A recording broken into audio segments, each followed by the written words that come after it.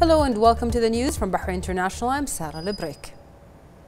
His Majesty the King's representative for humanitarian work and youth affairs, His Highness Sheikh Nasser bin Hamad Al Khalifa, spoke on the occasion of the upcoming launch of the 2020 Youth Summit, which will be organized virtually by the Ministry of Youth and Sports Affairs on November 10th and 11th, with the participation of a number of ministers and Bahraini youth. The summit aims to provide young people with a number of innovative and practical solutions to overcome challenges facing different sectors and boost the youth's contribution in decision making. His Highness Sheikh Nasser bin Hamad Al Khalifa has affirmed that Bahrain has provided a unique international model in supporting the youth, preparing future leaders and creating all ideal conditions for them to take part in decision making. He said this trend is in tune with the vision of His Majesty King Hamad bin Isa Al Khalifa to place Bahraini youth at the top of the list of priorities in national work and empower them to boost their contribution to the development process and tackling challenges. His Highness Sheikh Nasser pointed out the success of the 2018 Youth Summit, which was held under the patronage of His Royal Highness the Crown Prince, Deputy Supreme Commander and First Deputy Prime Minister Prince Salman bin Hamad Al Khalifa. He said the summit represented a big opportunity to unify efforts, back youth-oriented initiatives and programs, and map out basic and strategic frameworks for the youth sector.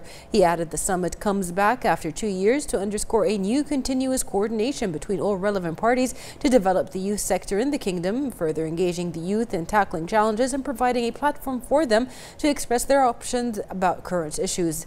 His Highness noted that with the growing number of the youth in Bahrain, it has become imperative for the kingdom to implement policies to further engage them in making vital decisions and enabling young people to carry out their duties towards the kingdom and its development and prosperity.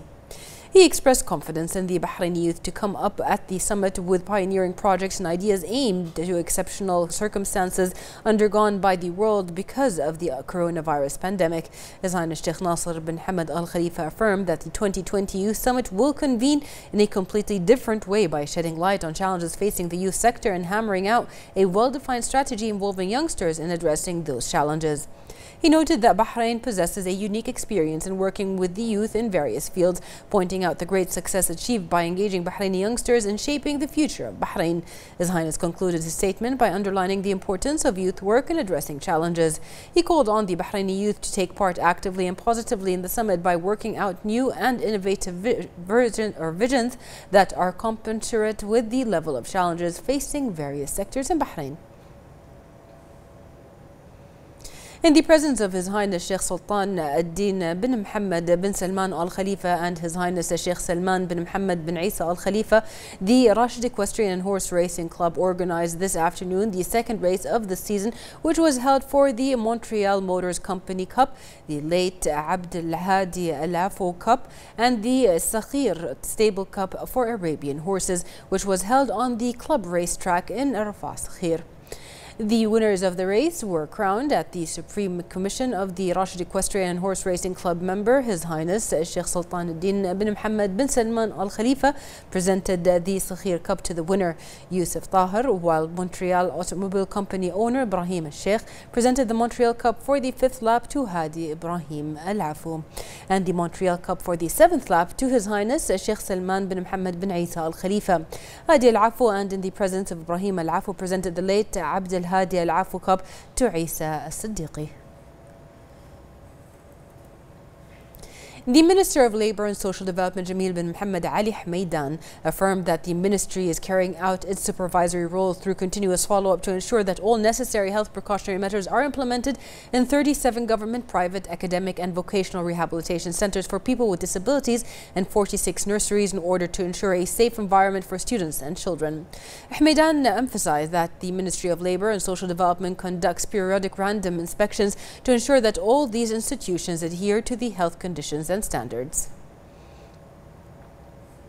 The Health Minister Faiqa bin Saeed Al-Saleh headed the Kingdom's delegation at the 6th meeting of the GCC Health Ministers Committee and the 83rd session of the GCC Health Ministers Council, both held via video conferencing.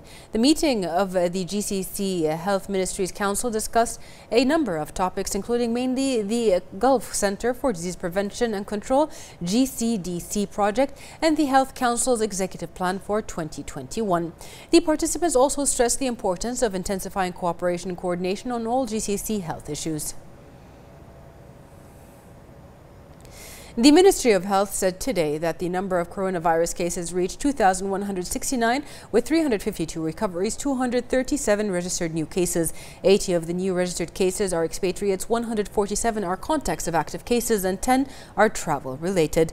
The ministry urges everyone to adhere to the rules and avoid public spaces when possible. The Sunni Endowments Directorate affirmed that Bahrain's mosques will open for Dhuhr prayers starting tomorrow, at the first step of the gradual reopening of mosques and resumption of collective worship and religious gatherings. The Friday prayers will remain suspended in Bahrain to mitigate the spread of the coronavirus. The Directorate asserted that precautionary measures to ensure the safety of the worshippers will be taken during the two prayers.